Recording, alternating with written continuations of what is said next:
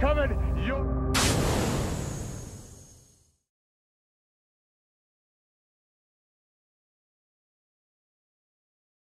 Hey everybody, and welcome to another edition of Diva Diaries. I am your host, Sojo Bolts, and I am here with one of the most talented female wrestlers on the planet, Mercedes Martinez. Oh, thank you. Oh, thank you for coming. No problem. Actually, you were always on my list of people to interview. There was supposed to be another host, and we were kind of supposed to like go back and forth. Like, okay, I'll get those, and you get those. Well, I am now the only host of the Diva Diaries. So I was like, okay, well, I'm gonna snatch that one up now. Okay, You might as well. Yeah, heck yeah. I was like, yeah, that one's kind of important. We better go ahead and get that one up now. All right, awesome. So basically. Let me go ahead and this is what I call my mark out moment. I get that out of the way really quick, and then we go back into the interview. I'm marking out for Mercedes. Oh yes, mark out for Mercedes. Because I mean, I've done a few interviews now, and mostly I've talked to girls who I've seen their careers start, and I was there, and you know, watch them as they grow into their own and they grow up. You were around before I was around. But for me, pivotally, like one of your matches kind of changed my view on women's wrestling. Everybody knows that you're an amazing wrestler, but I was in the audience at the very first Shimmer taping. Oh. Yes, girl. And your match with Sarah Del Rey moved me. Like wrestling should move you. I watched that and was completely blown away. I don't know that I've ever talked to you about it, but I actually had to get out of my chair after the show, and I had to go backstage. I had to find you guys and let you know. And right when I got to the door of the backstage, the door opened, and Sarah was standing there, and I went, oh, hi! And I'm like, I just wanted to tell you that I really, really liked your match. Like, I think that if there were women wrestlers around like you, where I'm from, I would be a different wrestler today. And she's like, oh, thank you. That's so sweet. I'm like, I need a drink. I gotta go. I'm sorry. So I never made it back to tell you. No, you didn't. But here we are many years later, and now I'm telling you now. So thank you for that, actually. That match doing my job. Girl, you do your job. You do really, really well. I was doing what I love to do. Girl, you could tell. You could tell. Because that was actually, it was a really inspirational moment. But we will get to that later. We'll get to Shimmer later. Because there's so much more before we get to talk about that. And there is. Girl. I got some notes here. Okay. Oh, but man. before we talk about wrestling, let's just start at the very beginning. A young Mercedes. No, A young goodness. Mercedes. Where are you from? I am from Waterbury, Connecticut. Okay. It's a very small town that no one really knows of. How many people? I don't know. It's gangsta. Oh, really? It's the ghetto. Okay. Okay. Not a lot of people go to college or anything like that, but I'm one of the few. Good job. That made it out of Connecticut and trying to put my little ghetto town on the map. That you have, girl. Because actually, I've never heard of that. Exactly. Town, but... See, you kind of just pass by it on your way to like Stanford and Greenwich. Okay. Okay. And who knew that Connecticut had a ghetto? I guess there's a ghetto. There's a ghetto everywhere. There's ghetto everywhere. Not that I'm ghetto or anything. No. High class ghetto. Right. Not even bougie. Just high class. If there's a such thing. Okay. So, what kind of family do you come from? A big family, small family? A very big family. Yeah. My mother's one of 9. My father's one of 9. I am one of 4, but I have stepbrothers and stepsisters, so probably like 1 of 10. Wow. If you add everybody together. Okay. So I'm somewhere in the middle. Okay. And so here you are, many siblings, big family. I gotta ask, was wrestling ever a part of your life growing up? Did you watch it as a child? Did your family watch it? Yeah, we were a big wrestling family. When I was small, we used to do a lot of backyarding. Really? Yeah, in the parks and stuff. Okay. And I was a very big tomboy. I had a lot of 2 older brothers before me. Excuse me, I'm sorry, I'm tired. Girl. I'm a little exhausted today, but yeah, I'm a tomboy. Okay. So we did a lot of backyard wrestling, doing a lot of stuff in the front yard, backyard, in the park, and all that good stuff. Couches, bed, anything you can name. I was very athletic. I like sports, stuff like that. So wrestling was just part of the thing that you did when you were young. Okay. It wasn't something I wanted to be. It just kind of something that just fell in my lap. So you guys watched it? Oh, yeah. Do you remember some of your favorite performers from back then? Back then it was Hulk Hogan, of course, Big Boss Man, Ultimate Warrior, Macho Man. I did watch Moolah and Mae Young. My uncle actually was a very big fan of Glow Wrestling. Wow. Who wasn't a fan of Glow Wrestling? Okay. I loved Glow. I was a big fan of it, but I wasn't a big fan of women's wrestling. I wanted to do what the guys did. So women's wrestling was kind of It was more of the character and the big hair and all that stuff. I wanted to do what the guys did. Yeah. I wanted to be more athletic. Yeah, I got you. Nothing wrong with that. Nothing wrong with that. I think you succeeded. Okay. So moving into being a teenager and going to school, you're very athletic. And going to college, you actually went to college on an athletic scholarship. Yes, I did. Right. So basketball. Basketball was my thing. Good for you. Good for you. I helped pay the way for college for a little while. Good. They tried to make me play basketball as a kid, but I'm 5'3". So it doesn't matter. Girl, no. I was born to cheerlead. I was born to lead. I did cheerleading before I did Did basketball. you really? Yeah, not cheerleading for like football or anything, more of the competitive dance cheerleading. Okay. But we'll keep that in the past. That's okay. We don't have to talk about that. We don't have to talk about that. That's cool. So you're in college. You're on athletic scholarship. You're living the dream. You're playing basketball. You're going to school, and then something happens and turns it all around for you. Yeah, I got injured. I hurt my back pretty bad. Really? A teammate actually took me out. Really? It was one of those things you try to make the spot and you fight for it, and a teammate just kind of hit me in the back. Kind of tore my back up a little bit. So for about 3 months, I was out of school, out of wrestling. I mean, out of basketball, I should say, and just kind of on the shelf. I don't think people understand either that women's basketball is really rough. Yeah, it's really rough. It's a competitive sport. Yeah. It's very competitive, especially if you're trying to make the starting team. So it's you fight for your spot, and there's a lot of girls. Excuse me. There's a lot of girls fighting for a certain position, and even though you're on a scholarship, you still gotta fight for your position. Absolutely. So taken out, and I was out. And you were out. I was done. Scholarship down the drain.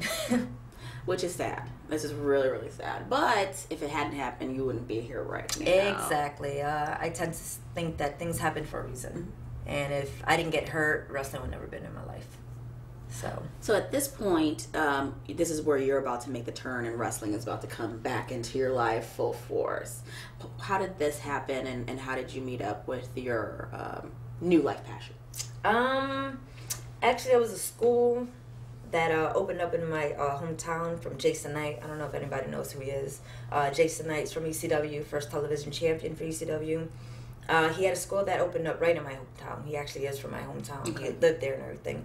I just kind of went there to kind of look at it and just kind of, look at the shows and all that good stuff. And one thing led to another. I wanted to train to get back in shape for basketball, get back my scholarship. And one thing led to another. I loved it. Within a month, I had my first match. 1 month? Yeah, I had no athletic background for wrestling. It was kind of one of those things. I took the bumps right, I guess. I ran the ropes right. I was a high flyer at that time. And he was just like, okay, you're ready for a match. A month into it. Wow.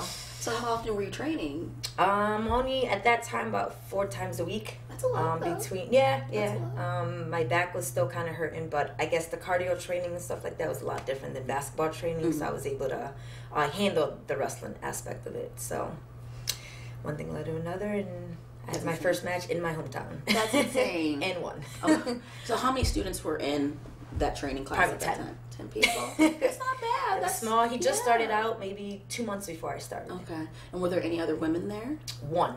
Really? One. And she was, I think she was the first girl there, and I was the second. Okay. And I wrestled her and did, our feud. But it didn't last too long because I wanted to wrestle the guys. The girls, I'm not. I wanted to wrestle the guys. I wanted to be a powerhouse. Yeah. And you are a powerhouse. So this girl that you started out with, is she still wrestling this day? I'm not sure, to be honest.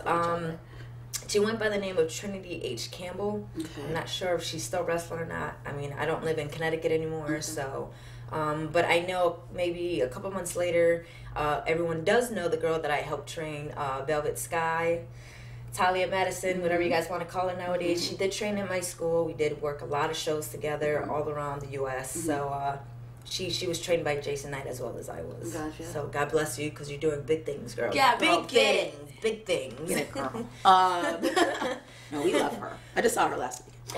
She's great. So Jason is running a school, and he's also running shows. He has his own company. Okay. At that time called I think it was ACW or APW. I can't remember the name of it. He changes his names for his company. Copyright issues. Just change the letters around. Exactly. Okay. So you got your first taste. You're wrestling a little bit. What was the first major promotion that brought you in and wanted to do something with you? NECW out in Boston, Massachusetts. New England Championship Wrestling. Sheldon Goldberg was the first one who kind of gave me that big push, and he actually made me wrestle some guys and stuff, and I stayed with him for a couple of years before. Not that we had a falling out, but I wanted to do different things. He had a different direction.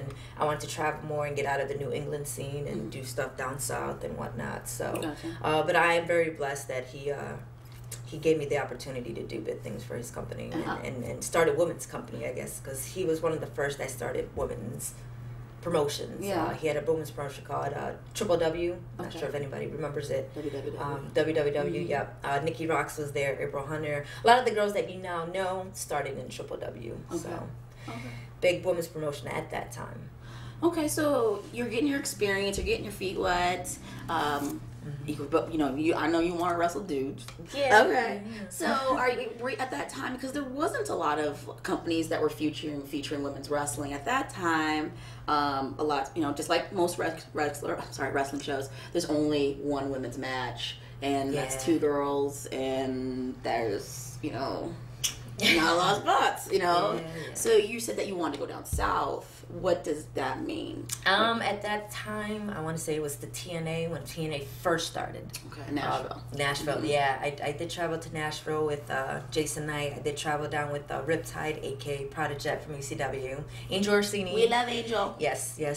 She actually helped me get my feet wet in a lot of promotions down there. But obviously TNA at that time didn't need me, didn't want me. Whatever was the case, but I was able to see how a big promotion started with TV and all that good stuff. So it was a good eye-opener. But I didn't stay down south very long. I came back up north and did my thing up north. You didn't like it down there? It was different. I mean, when you're from a city and from, a big Connecticut, New York, New Jersey type where, it's not a territorial thing. It's more of you just wrestling in your hometown, I guess home base thing. It was a lot different. Yeah. So there it was just I'm not sure if I liked it at that time.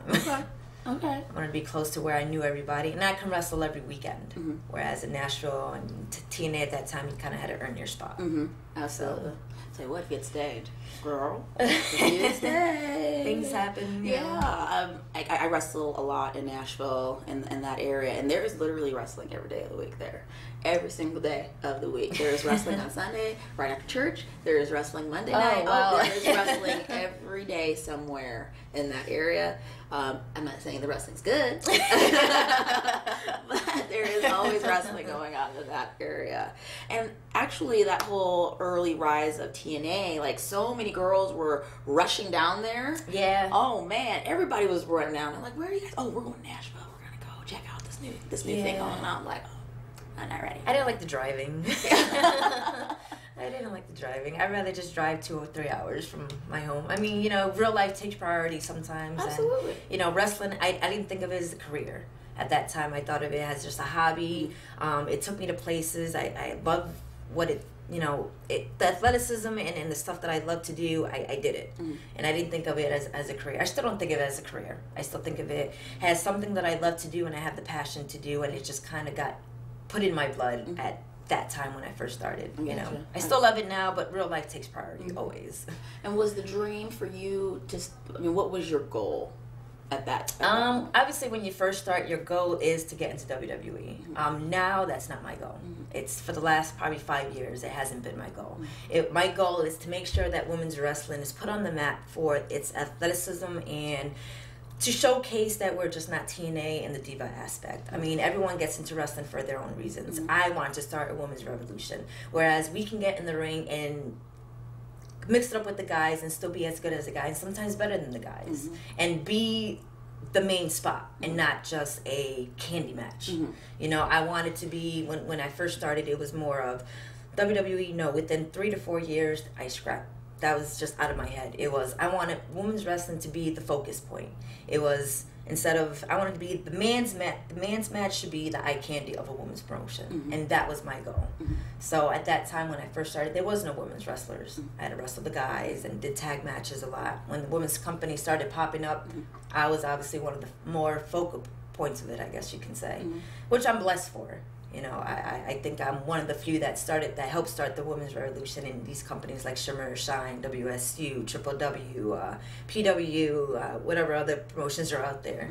I like to say that I'm one of the first ones who helped start the companies that way, and then moved on and helped, you know, build other companies, and I'm blessed for that. Absolutely, absolutely. One of the first all-women shows that I ever saw was WXW's Elite 8. Yes. I had never seen anything like it before. I was like, who are all these people? Oh, wow, girls from everywhere. What's this? Lots of fun, and there was a lot of great talent. They were pulling in girls from Canada, and it was awesome to see all these different people, all these different kinds of gear. I'm not into Japanese wrestling, so I know it's good. It's just it's like almost like having a stroke for me. Yeah. Like too many bright lights. But WXW was a style that I could follow, and I was really into it. And then I didn't really see a whole lot of women's promotions after that for a while. But then, as you were saying, WWW popped up, and then all this stuff started to fly and flow. And that's like IWA Mid-South started doing stuff, and people started kind of talking about that. And I know that you were a big part of that women's, like, as you call revolution, I call women's wrestling apocalypse, because it has exploded. But WXW, and then in my eyes, I could be wrong, it's just my eyes, the IWA Mid-South startup, which eventually became Shimmer, was really integral in that. Yeah. What was that like? Because you were one of the first girls that they brought in, right? For IWA? Yeah. For IWA, when I first started with IWA, it was Dave Prazak brought me in. Obviously, he's the owner of Shimmer. He brought me in more or less just to kind of, it was called Volcano Girls, if anybody remembers. It was the first women's show focused on just women's tournament style thing, and it was my first time really down south, I guess you can say, like in an actual wrestling setting. And it was an eye-opener for a lot of people, because you get to bring different girls from different areas of the country. And in U.S., it was in the U.S. at that time. You had your Lacey, your Mickey Knuckles, your Daisy Hayes. You had girls that people don't know. I didn't know half of these girls. I was just some girl from Connecticut, coming down, down to IWA Mid-South and just making a name for myself. And that's basically what I did. And from there, that's when IWA kind of became the focal point for women's wrestling. You had girls coming down. He always had shows, always had, more than one women's match on the card. It was 1 or 2. And he would run 2 times a month at that time. So IWA helped put women's wrestling on the map because of Dave Prazak and because of Ian Rotten. Because if it wasn't for them, there would be no Shimmer. Right. WXW, which I still work for now, for Alpha Pops is what we call him. He had the whole concept of the WXW Elite 8. Everyone, he doesn't run that no more, but the Elite 8 was the concept of a tournament style. Get the girls noticed, and that's what he wanted to do. I mean, at that time there was no women's wrestling. Has in company style or tournament style, so he wanted to change that as well, and he helped put a lot of names on the map as well. So those are the 2 big companies that I worked for early in my career that helped me, I think, and helped a lot of girls. Oh no, I love WXW. Oh my gosh, I was completely honored to be on one of those Elite 8s. I think 2010. I wrestled Betsy Ruth, and I was so excited because I adore her. But it was so much fun because it's very family oriented. Yes. Like, everybody is really, really close, which you don't see in a lot of locker rooms. It's not that whole family togetherness. and that big pep talk. And yeah, Pops is very family. That's why we call him Pops, if anyone knows. I'm still with him to this day, and I'm still his whole locker room is still family orientated. I still go to his house, have the barbecues, and swim in the swimming pool.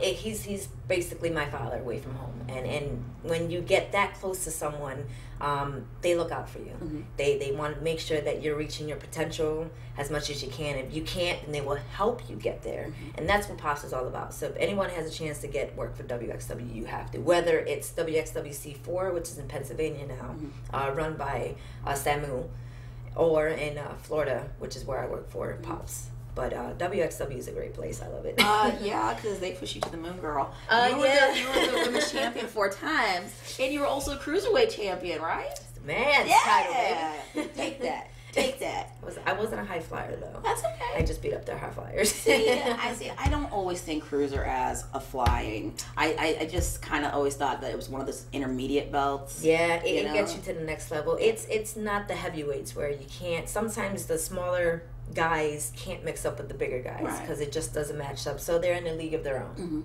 And I was in a league of my own, and I took over the cruiserweights. Was that an idea that they had for you, or was that something that you were thinking about? It was a combination. I think at that time there was no more women's wrestler for me to wrestle. I kind of dominated the women's division in WXW. You can only wrestle the same girl so many times. I think I wrestled Velvet Sky ongoing for years. And it kind of just it stalls. You can't do so many matches because people get bored of it. So at that time, while I was champion, it was just mixed her with the guys. It was the first time that they'd done it.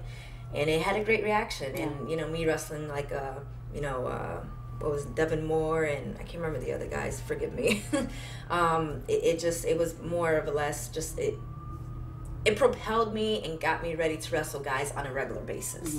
Whereas before I was wrestling guys just because they had nobody. But here is a division that they pushed me to wrestle all these guys. And even the heavyweights, I was part of a stable where I was wrestling in main events with heavyweights. And got my ass beaten. It was just the way it worked, but I didn't mind it because it made me stronger. It prepared me for what can happen if I went overseas, because if anybody knows, once you go overseas, it's no mercy. Especially Japan, where I had the luxury of going. So I mean, title or no title, I'm just blessed to be and happy just to be able to mix it up with guys, because that's what I love to do. Yeah, girl. But you're not a small girl, It's not like no. I mean, height wise, you're not this tiny little thing, and that's not like, okay, that's not real. That's not realism. I mean, there's no way. You're actually, you're taller than me. I mean, I'm not tall, but you have a good size to you. So you wrestling guys isn't far beyond my imagination, and especially if anybody knows your style. You're legit, girl. You're for real. Like, I would love to see you beat a man's ass. I got a list for you. Get that list down before I retire at some point. Stick those in there. Right there. Early in your career, you were working for CZW. Now, I think the CZW of today might be a little bit different than the CZW of that time. Yeah. What was that like? It was different. I won't say I loved it. I say I like it. It helped me get my feet wet in Pennsylvania area and that whole ultra-violent hardcore style, because I'm not a big fan of hardcore. Never was, never will be. And that's what CZW was known for at that time. They were also known, they didn't really have a big women's division either. When they brought me in, it was to mix it up with some of the girls and, mix it up with the guys. Not that we had a falling out, it's one of those things where you can only wrestle the same girl. Or you didn't have enough girls, so you kind of part your ways and go somewhere else where they have girls, In New Jersey / New York, Connecticut, Boston, you have the same group of girls that travel together, like their Little Feathers, Cindy Rogers, Missy Sampson. You travel with them and you wrestle them, and that's all you have. And you can only wrestle them in so many companies, and that's what CZW was. They try to bring girls in for me, try to mix it up with the guys, but you can only do so much. And I'm not one, like I said, I'm not one to do hardcore all the time. CZW was known for hardcore Yes. all the time. Yes. Unlike now. Unlike now, yeah. They kind of shifted. Yeah, but it was an opportunity that I took. It was an opportunity that helped me. Any opportunities that I can take to get my name out there, I'm going to take it regardless. And as long as they have my best interests at heart, I will work for a company. And that's what CZW did for me. Nice. So. I like that. There are a lot of women's companies now. Oh, yeah. There are a ton. Too many, I think, now. Yeah. I think it's oversaturated. I now. think so. What I like, though, is that a lot of companies are different, and they're focusing on different girls. Yeah. So it's not the same girls on every show, and that like these newer girls are kind of getting an opportunity to now network with each other and figure some things out. So I think as long as the shows aren't mere copies of each other, because I just saw that show. I'm gonna see it over here. That was their volume 3. You don't have to redo that show. As long as we're using new talent and helping to bring new people up, I think it's only a good thing. It's only positive. Yeah, what I see now, especially with international talent and the oversaturation of women's companies, is that everyone's using the same talent. Mm-hmm. So you have to mix up the matches. I mean, you have your dream matches and you have your storylines, but how many times can you see a Mercedes versus like a Lufisto match in every promotion that's running? Mm-hmm. And that's what people have to, companies have to kind of get away from. Mm-hmm. If you see it in one company, don't take it and put it in another company, unless you're running a consecutive storyline between all of them and intermingling, those storylines, I guess you can say. But I think a lot of the companies forget that. Mm-hmm. That even though you have your talent here and you want to grab them to pull your audience, you can't do the same matches as someone just saw last week. And exactly, you got to mix it up. And what happens is that if you have a company like WSU who runs only mainly in New Jersey, no one's going to see that match except for those New Jersey fans. And then, so you want to take that match, you want to put that match maybe down south because no one sees it down south, but people forget DVDs are out. Exactly. Reviews are out. iPay-per-view is out. So people, videotape their stuff and you're going to see that match. So you kind of got to mix it up. And, just the oversaturation, mix up your stuff, people. Mix it up. Mix it up, man. Mix it up. Don't keep putting dream matches on every show. Give the younger girls a chance to have a dream match with somebody. And that's what we look for. That's what I look for. I would like to see a Marty Bell versus a Lufisto. Why not? No one's seen it. Let's book it. Who knows? It can surprise you, and that's what you have to look for. It may not be a dream match to fans, but it's a dream match for Marty.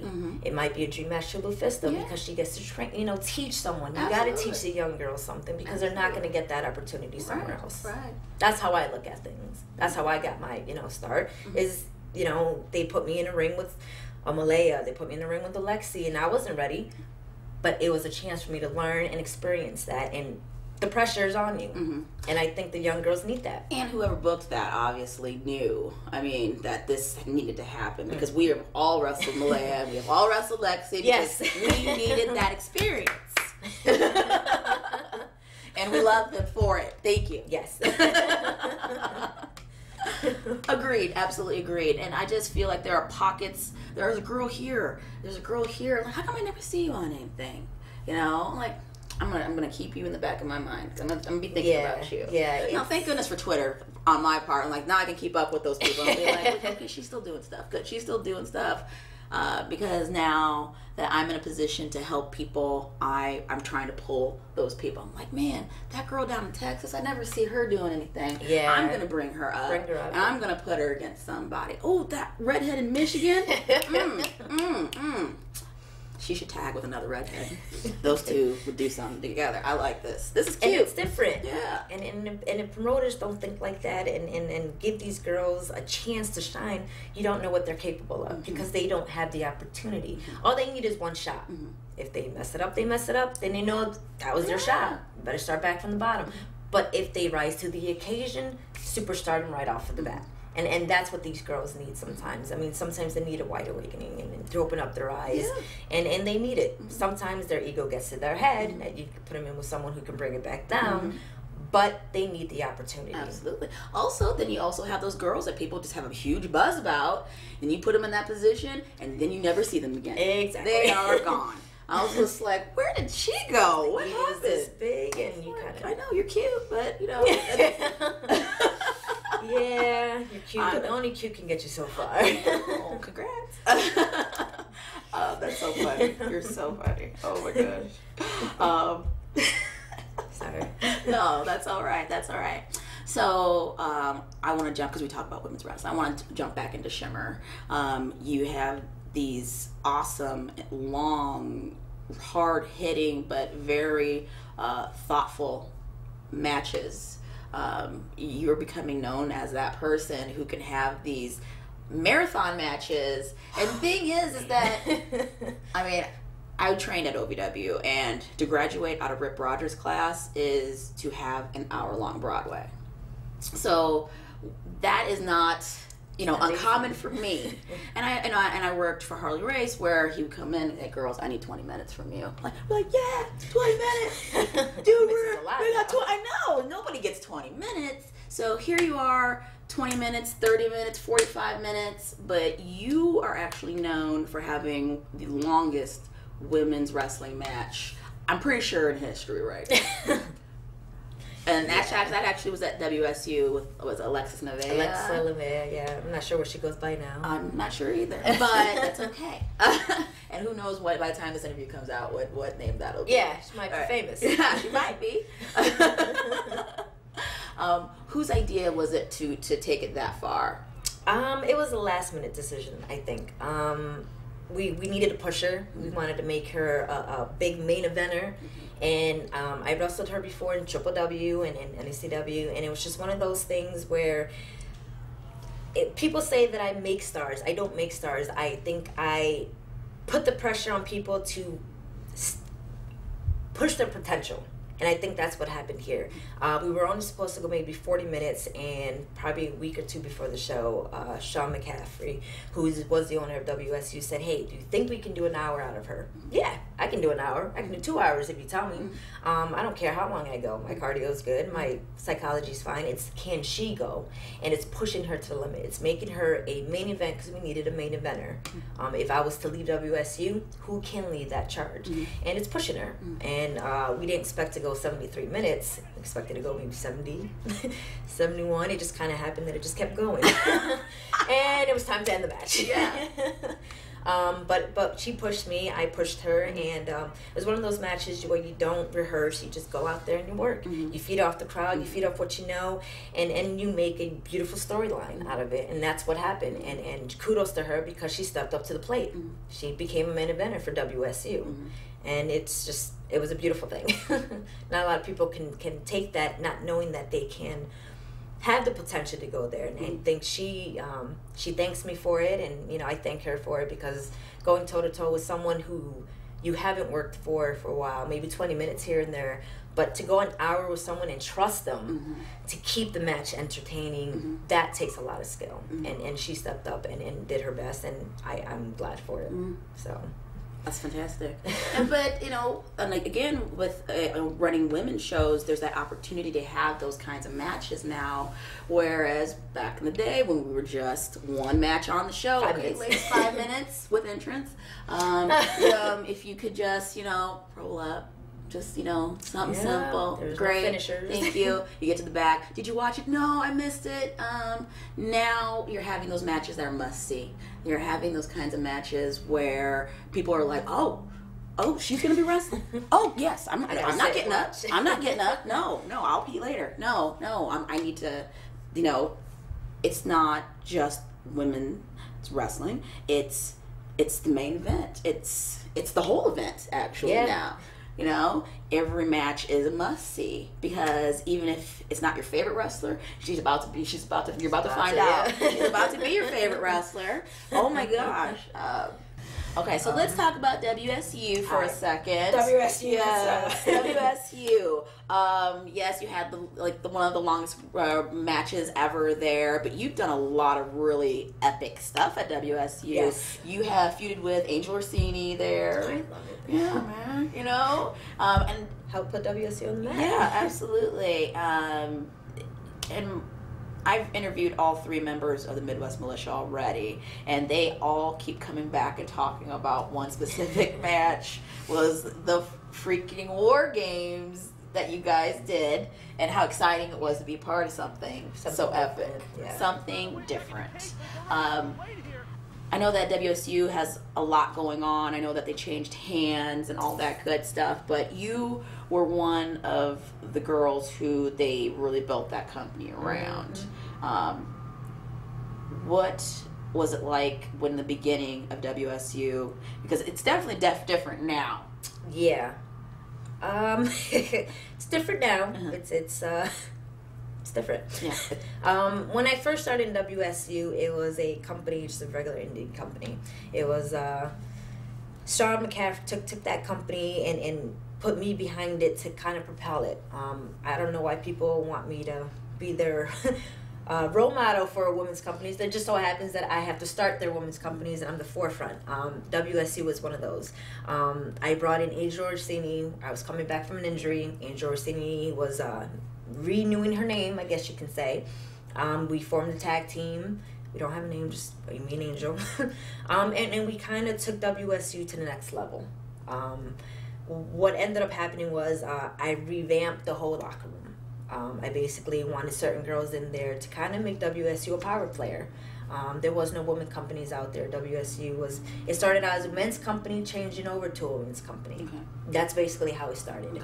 There really was no titles, no spirit title. There was nothing. Mm-hmm. It was just something that was built from the ground up, literally. That time we had, who did we have? We had Bobcat, we had Missy Hyatt. Oh, it is a different company. It's completely different. Miss George. Yeah, it was a different company. Completely different company. When I first started, eventually, when me and Sean, we had this working relationship where it was business and personal, where it was we wanted to make WSU a power player, and to do that, we had to revamp the company, revamp the whole locker room, and bring in people who were starting their names. Alicia, who's a mainstay in New Jersey, was our power player. She was the one that everyone knew in New Jersey. WSU is based in New Jersey, and she had to be a main inventor, and that's what she was. Mm-hmm.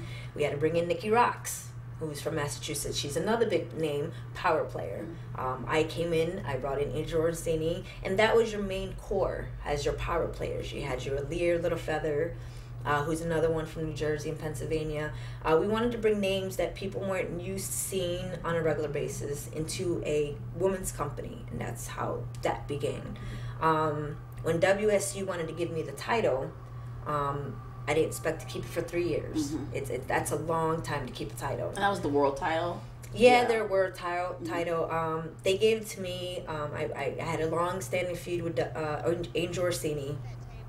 It was a thing where I respected her. She helped train me. She was with my trainer, Jason Knight.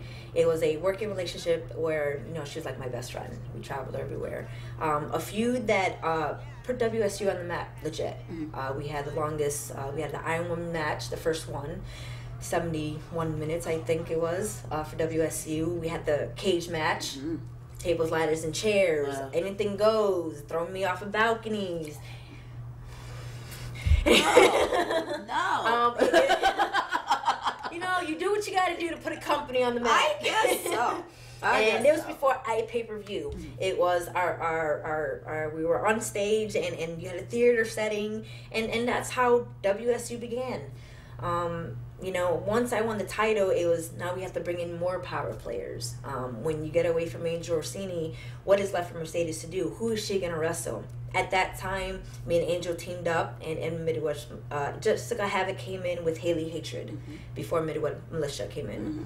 So they were our power players for tag teams, and we kind of did a run with them, and they kind of ran Havoc literally through WSU. At that point, Haley Hatred kind of left WSU, and we were left with Havoc. I would like to say WSU made Havoc. I like to say that, and the reason why I did that is because I took Havoc under my wing. Me and Sean decided Havoc was going to be your main eventer, your big heel. I needed a run with someone who can help put WSU on a different level. Whereas, me and Angel Orsini took it to one level, but Havoc was your beast, your monster, and no one's had that. So I like to say that Havoc stepped up to the game, stepped up to the plate, and raised her stakes up with me. Midwest Militia. And the infamous Machete. Oh, girl. let's just say that the War Games was something different. No one's ever done anything like that. War Games was a feud between the original WSUs with Midwest Militia making their stake and coming in and trying to take over WSU. In the War Games match, anything goes. I got hurt. I fell off the top rope, landed really hard on my neck. Kind of just didn't feel anything. Don't remember much about it until I watched footage. And all I remember is one of the girls, I believe it was, I want to say Sassy Steph, grabbed me and she was like, all right, we're gonna kill you and da-da-da-da. I'm just like, what in the world is going on? I'm dazed, confused. Here comes Havoc grabbing me. Mind you, it's wrestling etiquette. I'm gonna shoot here if anybody knows what that is. Wrestling etiquette is if someone's hurt, you don't do anything to them. I don't know if they realized I was hurt. I tend to think that they did. I think now they do because we smooth things over. It was one of those things where storyline becomes real life. You know, anytime someone gets hurt in the ring, you kind of just, storyline's out the window. And I don't know if they realize that. I got sent to the hospital. I got stuck with a stinger, a concussion. I couldn't work. You know, my life was in their hands. And regardless of storyline or not, machete to my face. It's one of those things where you just don't do. You know, storyline out the window. You just kind of just say, you know what? Real life is real life. You kind of just keep going with the storyline, but you don't want to make it too real. Because if I can't get up and I can't respond, there's a problem. What if that machete would have fell? Or I can't protect myself. And that's what happened. I took that bump and I couldn't protect myself at all. I'm a little confused as far as in the War Games, are there no referees or is there anybody to officiate? Because there's a referee on the outside, and I don't remember if there was one in the inside. The War Games itself, it's fuzzy to me. It still is because I have to watch the footage for me to remember anything. With me getting the mild concussion, I don't remember the match at all. I remember the cage being wobbly because there was gaps in the cage. It was a horrible cage. Like it was the worst cage you can get for a match. A match with this magnitude, it was just, you can literally just climb the cage. Why? When you can just go through. You could just go through it. Like, that's how big the gap was. It was just so bad, and I should have known, like, just trying to do stuff, shooting here and just getting away from wrestling etiquette, it was dangerous. You know, I don't remember the match at all. I don't remember there was referees, and I think there was referees on the outside. I don't think there was a referee on the inside. I don't remember, to be honest. Because I do know that I think the gimmick was somebody was supposed to quit, right? Yeah, it was. Yeah, you had to give up at some point, and that was the whole premise of the whole match. Was, you know, Midwest Militia was coming in to take over WSU, and you know, me, Amy Lee, and Alicia, who were the originals in WSU, were not going to let that happen. That was the whole premise about it. And you know, I think with them handcuffing the girls, I don't know if they realized that I was really legit hurt. Because you know, I can take a beating and then some, but when I don't respond or I don't know anything, and then there's ambulances, that's all real. That's not staged at all. You know, wrestling is, I don't want to say fake, it's fixed is how I like to put it. But the stuff that happens in there, you get hit for real. And I don't remember the machete until I watched the tape. Until people tell me, hey, there was a machete dangling from me. Really? You know, so I was heated. You know, I like I said, we smooth things over because, you know, sometimes you don't know, but I was really pissed off. I was ready to kill bitch. I was ready to kill Havoc. You know, and it was one of those things where I did interviews and they kept touching base on it. And I'm like, wrestling etiquette is wrestling etiquette. If you know someone's hurt, you just don't, you just wipe storyline out the window. You protect your opponents. And you know, I think that's where Havoc and I, we took our real life situation and made it bigger than life. And that's what helped propel WSU to bigger life, where, you know, I lost the title to her, and it made her the superstar that she is now. I'm sorry, I'm taking credit for Havoc. You go ahead. I'm gonna take credit, and shoot wise, I have to, because we took that situation with the machete in my face into something real life and made it into a story. and made it to something entertaining that people were following, that people wanted to follow WSU. People wanted to see if I was going to kill the bitch, and type thing. Am I really going to, you know, forget about the wrestling aspect of wrestling and actually hit for real and kill her? There's one thing when you hit someone, you protect your opponents, but am I really going to punch her and really do an all-out brawl and get gangster? Yeah, I was. Shoot-wise, I was. And, you know, the professionalism got the best of me, and it's for business. You know, you look. That's how I looked at it. It's business. We turn something to something beautiful, and look where Havoc is now. I say she wouldn't be where she is now if it wasn't for me. Oh yeah. I'll take all the credit for her stardom. Go ahead. You go ahead. She better say the same thing. I think she did. No. I think she did. I'm pretty sure. I'll send you a copy of the DVD. Yeah. No, yeah. But I think she praised it. I mean, it's, you know, we have no heat, no nothing. She's one of my good friends now, and it's one of those things where we say sorry, you mean it, and you keep it moving. Yeah. Wrestling is wrestling, and plus we learned something, didn't we? We all learned a really big lesson. don't fuck with it. Yeah. No, it's you know, it's when someone gets hurt in the ring, you gotta protect them, regardless of what's going on, cameras rolling or not. Everything goes out the window because if I hurt someone in the ring, I could give two shits when I'm getting paid. It's are you okay? Exactly. Out the window. Yeah. And didn't happen. Safety first. Safety first. Safety first. Right. You know, we So want to live to see the next day. We want to live to see, you know, our mothers and our fathers, brothers and sisters. And if someone puts that in jeopardy, you get mad. Absolutely. And my life was in their hands, and they kind of just took it overboard just a little bit. Just a little bit. That was a real machete in there. That was a real machete. If y'all don't know, that wasn't a play toy. That was real. That's some real shit. What if that fell? I love those girls. But I love you guys now. Bygones be bygones. Okay. Real emotion on that one. But bygones be bygones. I love you guys, and I do now. And you know, it's all for the sake of business, and we put stuff aside and keep it real. Yeah. I mean, only it just made Jessica a huge superstar, Made her and a monster, and solidified you, you know, as what we already know, one of the best, hard hitting, well trained female wrestlers on the planet. So kudos to you, and I'm glad everything turned out for the best. Yeah. I know Jessica's somebody I've known for a really long time, long before WSU, back when she was super green and very insecure. So I appreciate what you did for her, because she needed somebody. She really did. She needed somebody. And yeah, it was you, girl. Yeah, it was me. Yeah. I made her the monster she is now. Let's hope she keeps that persona, because it's great. I don't think it's going anywhere anytime It's soon. going All anywhere. right. Back into Shimmer. So you, I know I'm all over the place today. It's early. It's early, and I haven't had breakfast. Yeah. I'm tired. I'm hoping I don't fall asleep. I'm trying to stay awake here. My nerves are a little shot. You've pretty much been with Shimmer the whole time. I know there was a break in there. Yeah. What led you to leave Shimmer for a little while? I had shoulder surgery. Okay. A major shoulder surgery where it took me out about 1.5 years. Okay. Basically, I tore my ligament so bad that it stretched, and it came to the point where if I was to raise my arm, shoulder would pop out. Combing my hair, taking a shower, reaching for the cabinet, it would just dislocate and just not pop back in until maybe an hour later. It would just kind of dangle there. So I went in for major shoulder surgery, and what they did was they tightened up the capsule, shortened up my bicep tendon just to kind of keep it in place. My shoulder blade was winging out, so you can kind of see the bone hanging out over here. So they had to tighten all that back up, all through one little incision.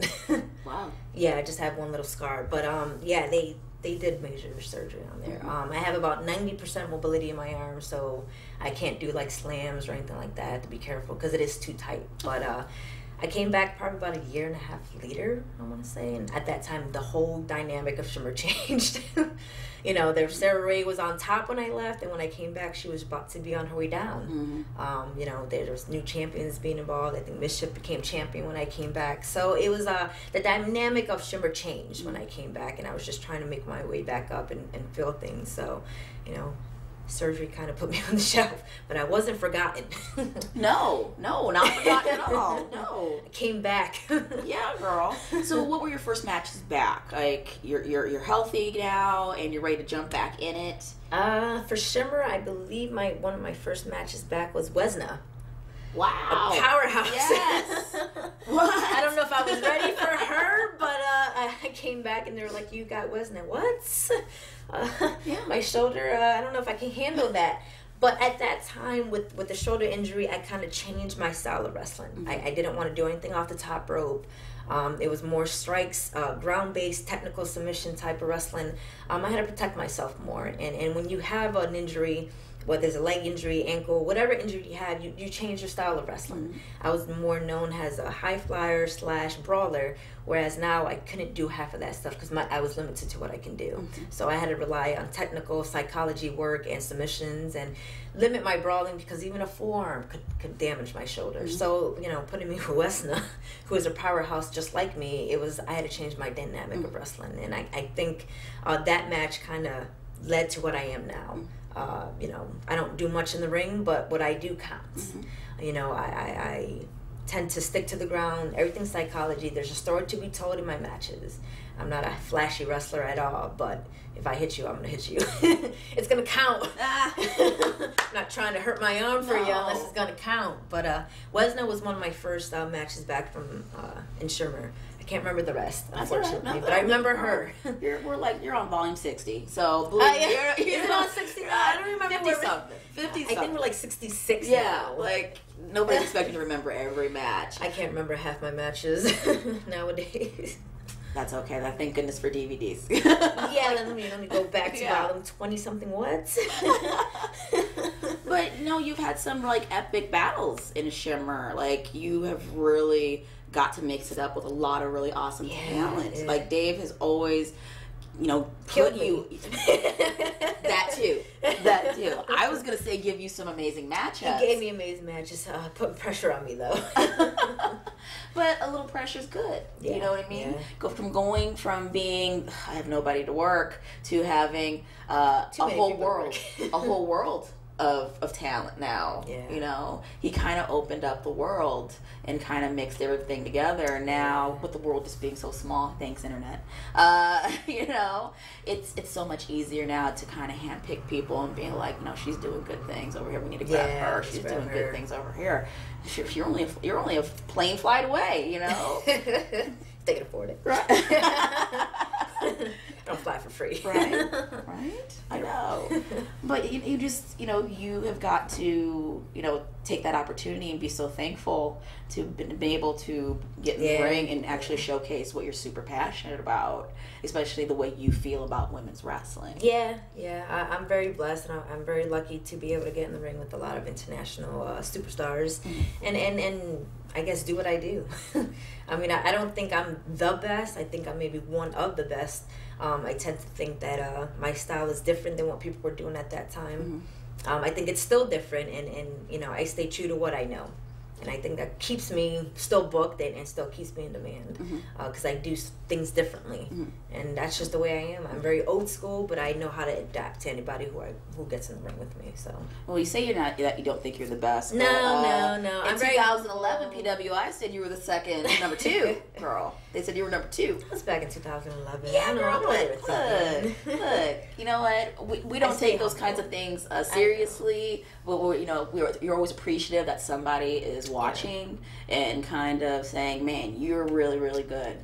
Not that I don't think ranking people is really accurate. I'm not a big fan of ranking. I don't think it's accurate because wins and losses aren't real. Exactly.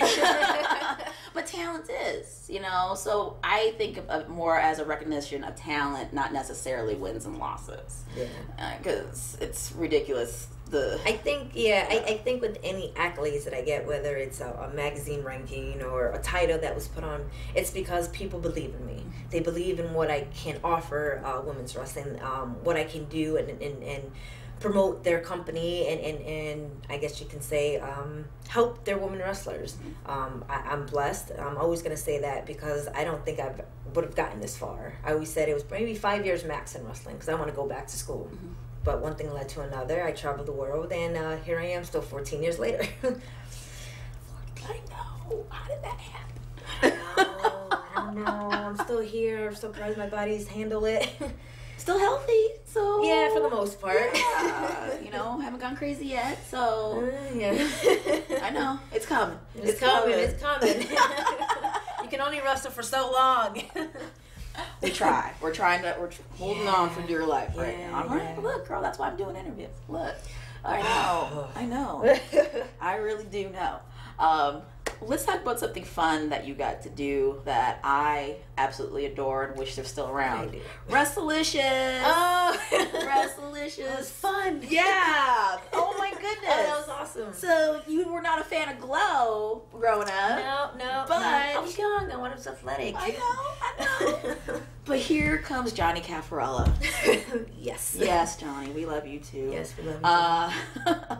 Wrestlicious. He wants to bring back the Glow style, and who does he contact? Who does he call? Huh? He calls Mercedes. He calls Mercedes. Yeah. Mercedes out of all people. This girl known for going hard, doing her thing. Yep. Girl, we want you to put on a costume. We want you to wrestle on our television show. How'd you feel about that? I was actually very excited to kind of get away from Mercedes, that whole style, and he was like, just have fun. Even though I have fun in my matches whenever I'm Mercedes, it was Maria Toro was a whole different bullfighting gimmick, and it was just fun. I didn't have to worry about killing someone or anything like that. It was all about like storylines and just laughing and putting on a facade, a different character, and that's something that I wanted to do. Maybe I wasn't a fan of Bo when I was young, because when you're young you don't look at that stuff, you know, it's tomboy. But as I got older and got Wrestlicious, it's like, yep, this is what I want to do. I want to keep going with this girl style. I want to just have fun, and that's what Wrestlicious is all about. Oh yeah, good times. I wasn't at the same taping as you. I was at a different taping. That's okay. No, look, anytime you can be a different character than you normally are. And I think a lot of times when we wrestle, we're supposed to be an extension of ourselves. Yeah. Right? But when you get to completely do something that is not you, I think, I hate to say it, we're acting, but that's what it is. It's part of acting. Yes. But it's so much fun to just step outside of yourself and just to be something completely off the wall and completely not you. Yeah. Getting to see you in that outfit, girl, I wish I had a picture. I would pull that up right now. We might put it in the DVD if we can get the rights to the show picture. Doesn't look like me. You were cute. Look at you. Yeah. Something completely different. I don't know. I felt like I was in a Halloween costume. Some of them were Halloween costumes. I think mine was. See? Who did you wrestle for Wrestlicious? I was Maria Toro. Who did I wrestle? I wrestled. Did you do a tag match? I did a tag with Rain. Yeah. What was her name? Felony? Yes, she was Rain Felony. was known as Felony at the time, and Came out handcuffs. Yep. Yep. She had a fun one. Yeah, man. I would love to do that one. And we wrestled. What was her name? I know it was Lorelei. Is her wrestling name? Oh, she was probably some kind of cowgirl. Cowgirl, yeah. thingamajig, and Tyler, Texas, or something. Is that right? something like that. Okay. Yeah, it's so long ago. I'm sorry. It was a few years ago. It was a few years ago. We still hold in our heart. We still want to come back. We're Wrestlicious, I'm ready. Wait for that call. I still got my outfit costume.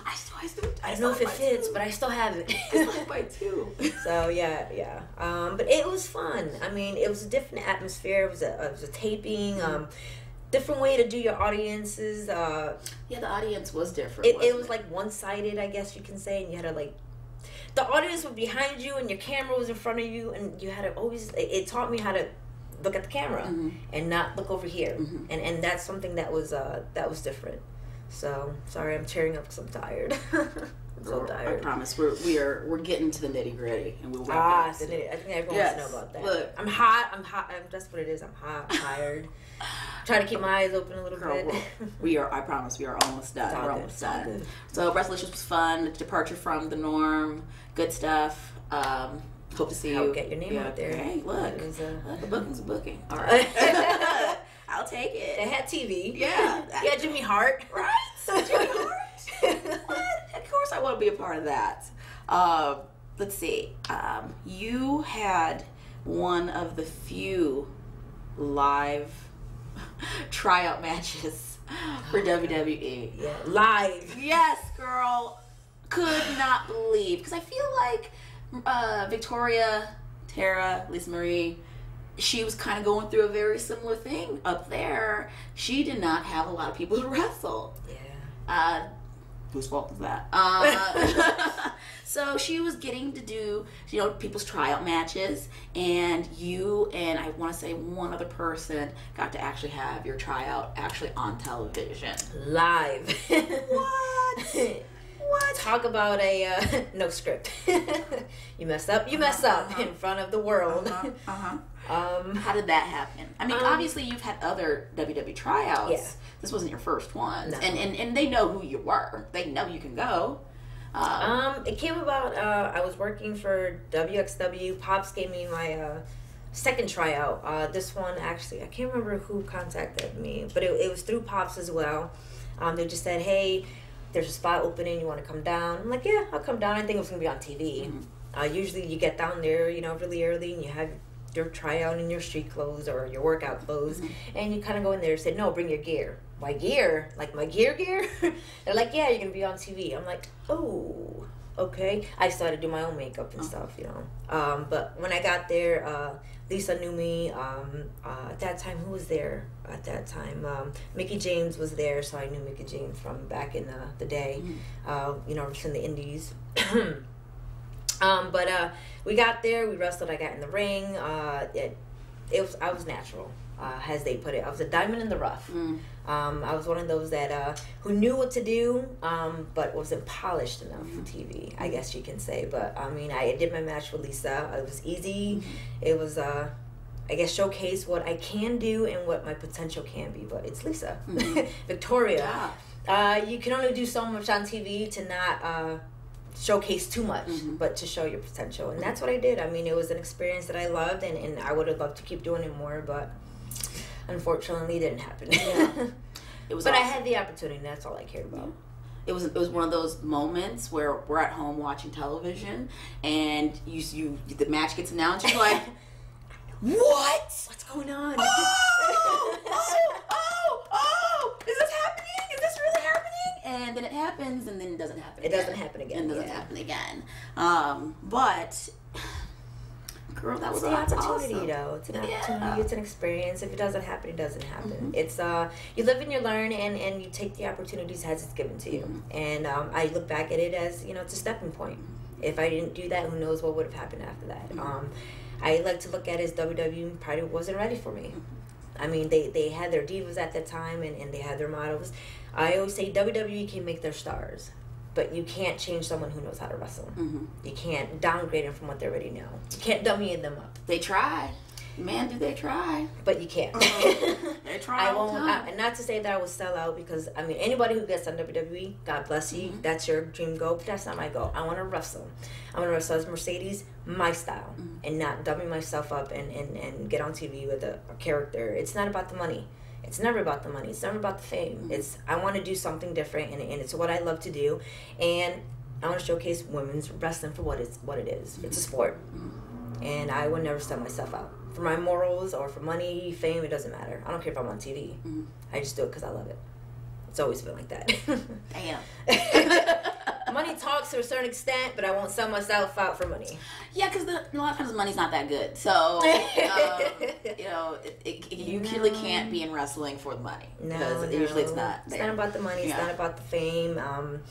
I can care less if people cared about my name, or if I got booked anywhere. I did it because I loved it. And I did it because I wanted to showcase women's wrestling and what I was all about, and what I know, and what I can do, and not for anything else. Gotcha. So...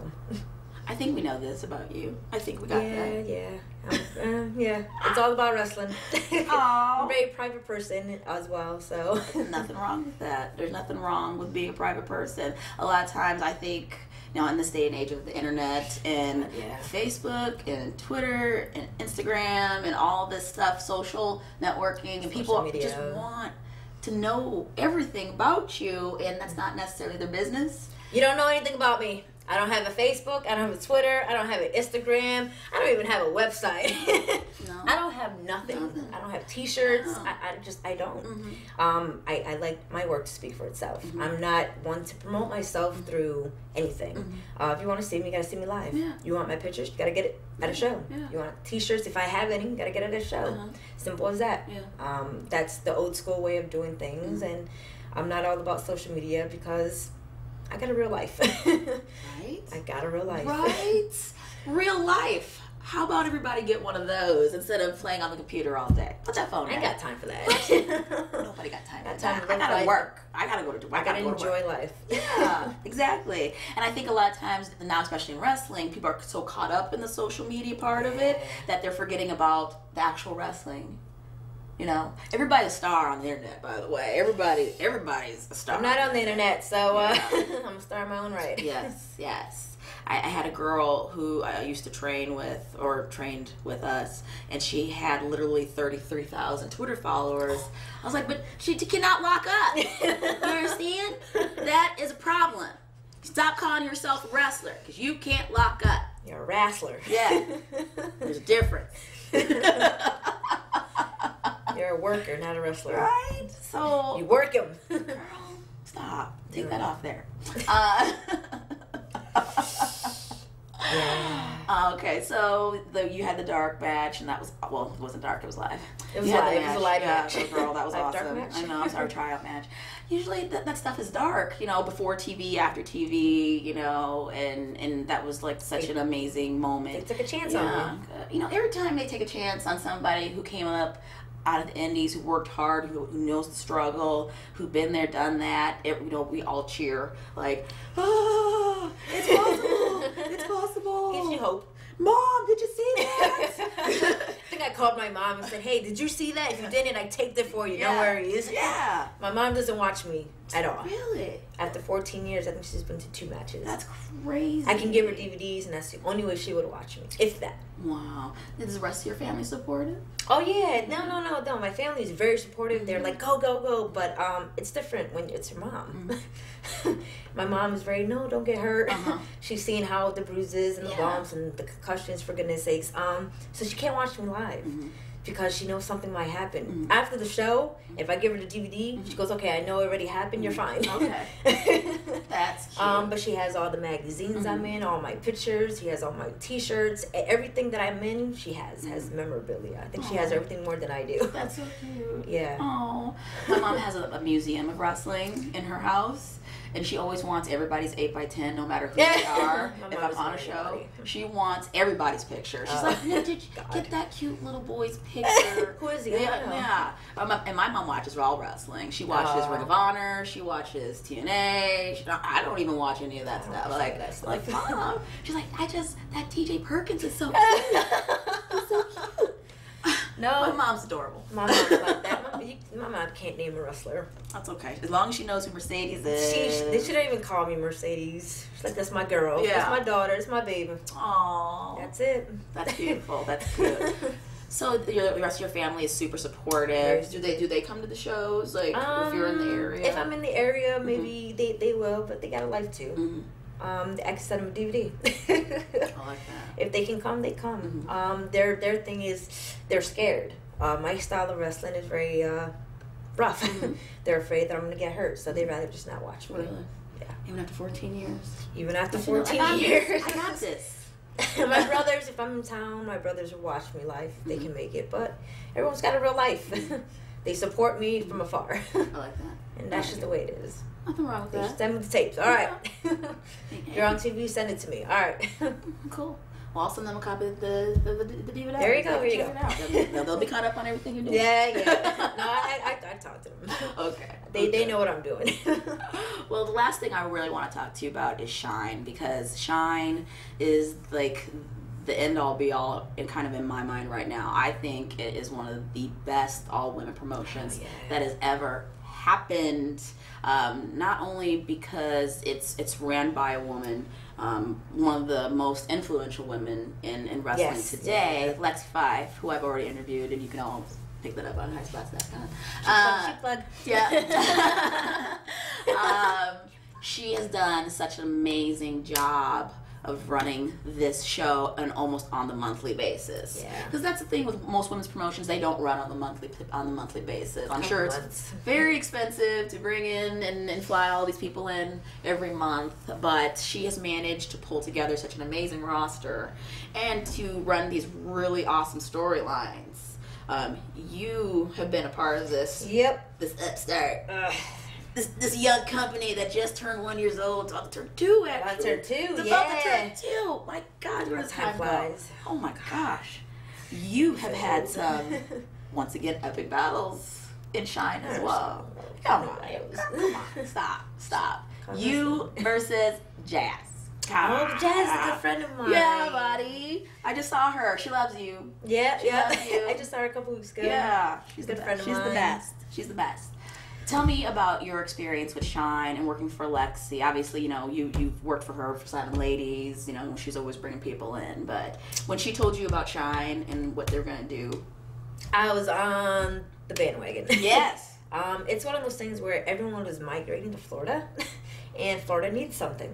I moved down to Florida from Connecticut a couple years ago, so I want to say 3 years now.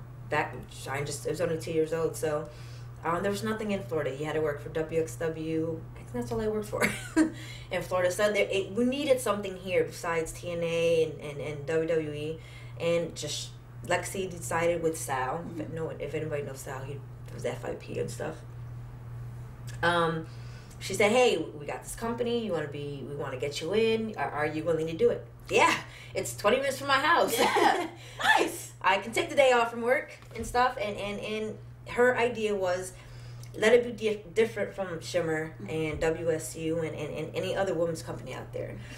It's locally based. Anybody who lived in Florida had a chance to be on the show. And you had your epic battles. You had Jazz on the first show. Yeah, Jazz versus Sarah. Jazz, yep, Sarah Del Rey. I mean, you want to bring the people that everyone knows, but you want to bring your locals into it too. And I think after 2 years, Shine is something big because of it's locally based and it's a storyline based company and it runs every month, and that's not what women's companies do. They don't run every month. And for me to be on it from the start, it's amazing. Lexi Fife's like family to me. I consider her, it's mama. That's Mama Lexi. Right. Lexi's been in my life for probably 10, 11 years already. And anything, just personal and wrestling wise, she's the one to go to. So for her to, help start this company, you couldn't ask for someone better. She knows women's wrestling, and she will tell you straight out, your match sucked. You should have done this. That's Lexi for you. And just someone who knows what women's wrestling is all about and what it should be. You could have asked for a better company to work for, especially in Florida. Right. We needed something. So many perks. Like I don't know why women were migrating to Florida. All WWE of a sudden. and TNA. Oh gosh, stop. I didn't care. I wanted to get away from the snow. Right. And the cold weather. I have injuries. Right. It hurts. I moved down for that. I didn't care about TNA wrestling. I didn't move down to Florida for wrestling. I moved down because it was a job opportunity, real life stuff, and to get away from snow and cold. I moved away for my personal reasons, and just so happened that Lexi opened up this company a year later after I was in Florida. But everyone migrates out of Florida because WWE's here and TNA was here. Ridiculous. Land of opportunity. Okay. All right. She moved down for the weather. It's a tourist trap. It's really what it is. It's great to visit. Don't move here. Gosh, we're going to vacation now. Gotta go down. We got to go all the way to Hawaii. Go to California. Yeah. I think one of the perks of coming down to Shine, obviously you see all your friends, you get to work for this awesome promotion. Shine has an amazing atmosphere. Yes, it's family. Yeah, it's so much fun. But I also thought of it, it's always like a mini vacation because when you're coming from snow, you're coming from the other side of the country. You hop in that car, you get on that plane, you get down here, and the weather's gorgeous, and you're just like, oh, I never want to leave. And now it's time to go home and go back to... What it is, you come a couple days before a show, and you stay a couple days and make a vacation out of it. Yeah. Well, we always did. Like, we're going to the beach. We're going to get all this stuff in. So. I think all the internationals comes like a week before. because they want to go to Universal. I know. Hit the beaches. Know. Good for them. Get it. I know. Get it. No, absolutely. You know, you make those little memories and these road trips, and you know, it's a good time no matter what. And Lexi always takes such good care of all of us. Yes, she is so amazing, and that's just one of the things about working for a woman. I've always said that it's just so much easier working for a female boss in this business. They know what you're going through. They know what you're going through. They know what you need. They know how to make you feel a little more comfortable. So it's those little comforts a lot of the time that make the big difference. Yeah, you don't want to feel awkward in a locker room or awkward for your boss that you're working for, because if he makes that awkward for you, you kind of just like, you don't want to give your all. Yeah. And you kind of, you don't, how do I say, you're not open. You kind of just say whatever, okay, I'll do what you want. Whereas with Lexi, if you don't like something, like, well, Lexi, you know, I really want to do this. And you kind of compromise because she knows what you're going through. She knows what she knows how to get the most out of you because she is a woman. She knows what women wrestlers have to deal with or what they're faced with, and she knows how to make them perform. So, you know, working for Lexi is awesome. Highly recommended. But, you know, and now here she is in a position to train people. Yes. You know, I think that's incredible. I think anytime you can put your hands on somebody who wants to learn and give them an opportunity to learn, and then she runs shows. Hey, we're going to throw you out there now. I mean, Lexi has been such an integral part of my life. I mean, she scooped me up and was like, here, baby bird. Let me train you. Come here. It's going to be okay. Like, there's nobody out here. There's nobody. There's nowhere to go. I don't know. She's like, we got you, girl. We got you. It's going to be okay. We'll make you work. It's all right. So we're going to put you in the regular Mercedes. But, so here we are 14 years later. What's left to do? Nothing left. Is there nothing left? Really? Have you done it all? I think I've done it all. I think I'm getting to the point where I'm content. Yeah. WWE, I don't care. Whatever. I've been to Japan. I've been to Alaska. I've been to Australia. I've been to England. I mean, I've been to places that I've dreamed of, that only people can dream of. I mean, what is there for me to do? I won championships in major companies, and I wrestled names that people can only dream of working. There is nothing left. And you know, I'm not going to say retirement or anything, but it's going to come to the point where my body's going to say, I'm done. And I can walk away and say, I'm happy. I did what I had to do, and I helped pave the way for girls to make a name for themselves. I mean, I think people like me, Sarah Del Rey, Lexi, Malaya, Cindy Rogers, there's so many names, Lear Littlefeather, paved the way for people like Jessica Havoc, the Marty Bells, you know, The View, for goodness sakes. I mean, we paved the way for all the new girls to come. Lufisto, who is so deserving of more credit than what she deserves.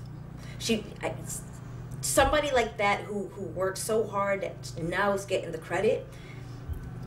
Those are the people that you have to look up to, because we worked our asses off to make the way for the Shannas and the Marty Bells and whoever else is out there. The Heidi Lovelaces and stuff. Because if it wasn't for you to work, people who've been in the business for so long can only just bring you up to that next level. And for you to stay up there after we're gone is what we want to see.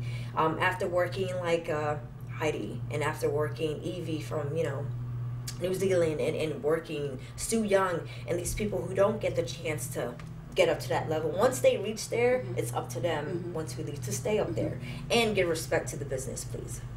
And pull somebody through the door, help them. And help Turn them. around and help somebody else. You know, I want to walk away whenever I do decide to walk away, knowing that I'm leaving women's wrestling in good hands. And I know with Lexi running Shine and Dave still running Shimmer that it's left in good hands. You know, because when the new crowd comes in and the old crowd kind of goes, you want to make sure that we don't make it come back to hurt somebody. Because we'll come back. I'll come back. When I leave and I come back, I'm going to hurt somebody. You don't be that first match. No, don't be that first match. If I ever do leave. I don't know when it's going to happen at some point. After 14 years, what can you do? I mean, I'm hoping to reach 15, but if I don't, who's, you know, it's getting there.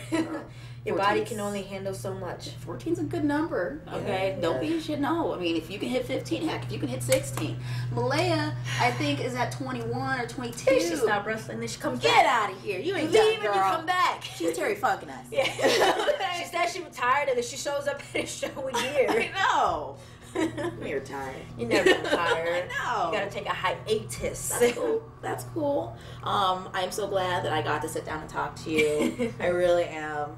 Because you're one of the women that I respect so much, and you've done so much for so many people, and you've just done so much for women's wrestling, because you can tell that it's something that you truly love, and I love that because I love wrestling. Especially women's wrestling. I'm blessed to have been able to wrestle you on a few occasions. Thank you for not killing me. I don't kill anybody. I just need people to be at my level. I try to say that, I don't like to dummy myself up for someone in the ring. Mm-hmm. I like to be at my level, and they have to get there. And if I can elevate them, then I will. I don't like to put myself over because I'm not one to, I don't have an ego. Never will, never have. I am who I am, and I will help anybody get to that next level, no matter what. If I have to dummy myself up too much, there's a problem. But I think that anybody that I work, if they can get to that next level with me and then go beyond it and put me and raise my stakes, I guess you can say, like when I wrestle Jazz, I mean, I'm here and she's here. If I can get to her level, regardless if she's a friend or not, it can only raise my stakes that much more, and it makes me love it. But when it comes to the point where I have a new girl and she's just, and I do this and want to kill her in the ring, and I'm just like, I'm not doing this no more, because you want to leave the business because these girls aren't ready. So I mean, I'm blessed, I'm content, I'm happy, and I just hope that the new girls can respect that. What? I think they do. Well, I think some of them do. And 80% of them. Yeah,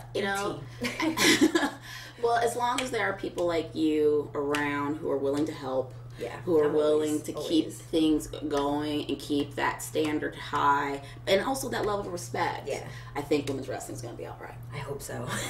Is there anything that you want to tell fans, or say, or want people to know, or anything before we go? No. I think when I do so many interviews and stuff, and it's the same stuff mostly all the time. I just think that support women's wrestling. I think we've come so far from when I first started to where I am now, that women's wrestling is the mainstay. It is oversaturated, of course, but still support us. If you want to see certain matches, get those matches out there. Get your veterans involved. The new support your newcomers. Don't make them get a big head. What I like to say, not just the fans, just support. The only reason why we're here, and the only reason why I keep wrestling, is because of the fans. My body could be broken like it is now, but we do it because we love it, and just give us the respect. That's all I ever want, is respect. And for all the girls that I wrestled and continue to wrestle, I want their respect as well. I don't got a big head. I stay low key. Yeah, you do. And just respect my privacy. That's it. My privacy. Yeah. I'm very low key. Don't bother me. Don't bother her. Leave her alone. It's not my fault. Well, thank you so much. This is a lot of fun. This is a lot of fun, and I think a lot of people are going to enjoy your story. I think we all have a story to tell, and it's always interesting to hear how we got to this point. Yeah. I got to this point out of chance. I got to this point out of luck.